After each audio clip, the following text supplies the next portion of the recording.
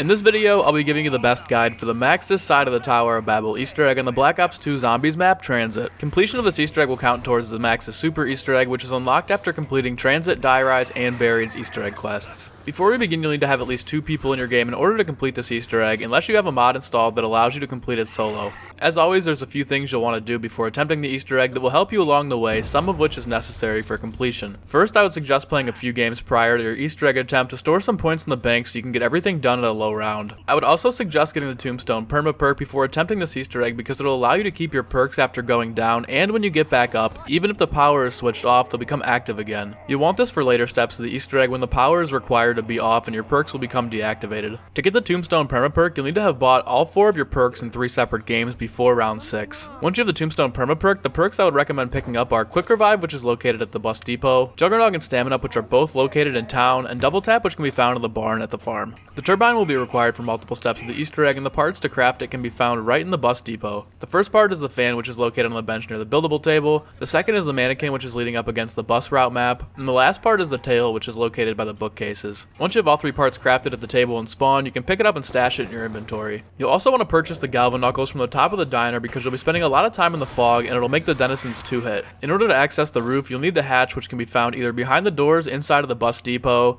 the shed at the diner, or the shed at the farm. To open any of these doors, you'll need to place a turbine down in front of it. Once you have the hatch, you can install it inside of the diner and you'll be able to climb up to the roof and buy the Galvaknuckles. Rounding out our setup here, you'll need to make sure that one of the players inside of your game has the EMPs. The only way to get them is from the box, but honestly the pull rate on them isn't too bad, so you should be able to get them within the first box or 2. We can now move on to the first step of the Easter egg, which is to turn on the power and then turn it off again. The power can be built by picking up and crafting 3 parts that can all be found inside of the power station. The first part is the panel, the second part is the handle, and the last part is the zombie arm. Again, all of these parts can be found inside of the white room of the power station. You can craft the entire switch of the buildable table inside of the power room. Once the power switch is crafted, turn it on to release the Avogadro and then turn it back off again. For the next step, we'll be building a nav card reader underneath the power tower that's in the cornfields.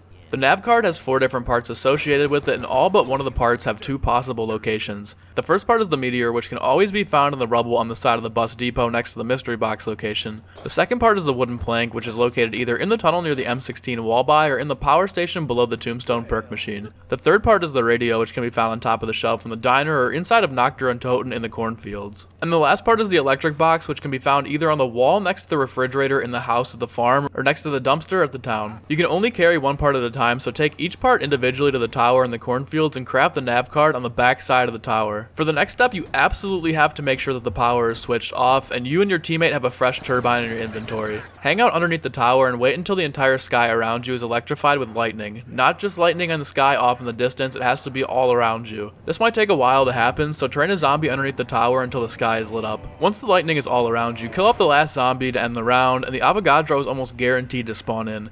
If it doesn't spawn in, just get another zombie and wait until the lightning appears everywhere again. If you have the Tombstone Perma perk, this is where I would suggest taking it down because when you get revived, the perks will be active again and you'll be able to survive more easily. When the Avogadro is spawned in, lead him underneath the tower, and as he's approaching, you and one of your teammates must place a fresh turbine down at each of the pillars across from the Nav Card Table. When the Avogadro gets underneath the tower, flash him with an EMP to kill him instantly. If you've done this correctly, Maxis will say you're doing good but you need more power. This leads us to the last step of the Easter egg. If you flashed your turbine with the EMP while taking out the Avogadro and they're no longer working, let the zombies destroy them and head back to the bus depot to get fresh ones. Once you and your teammate have fresh turbines, you have to place them down at 2 different lampposts around the map. These can either be found in the fog or at some of the locations around the map, but any of the 2 will do fine. Once both turbines are placed down, the lampposts will glow orange and a light will shoot to the top of the tower, electrifying and completing the Maxis side of the Easter egg.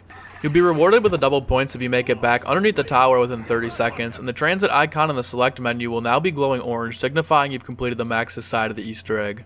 If you've enjoyed this easy to follow Easter egg guide and you used it to complete the Transit Easter egg, let me know in the comments below. Don't forget to like and subscribe for more of these guides, and check the playlist in the description below for a link to a playlist with all the guides for the other Call of Duty Zombies Easter eggs.